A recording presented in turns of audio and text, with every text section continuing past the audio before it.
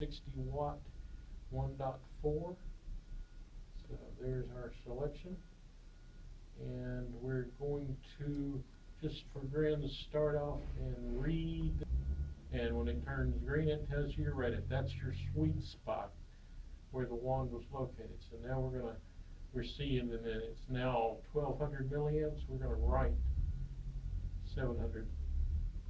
Banner turned green, so now if we read 700, or read, it should be 700, and it is. So we now want to program to 1050 milliamps. Program, will write data, write successful, and we're going to read, and you'll notice that the current value changed, and so we have written it, and now the driver is set to output 1050 milliamps.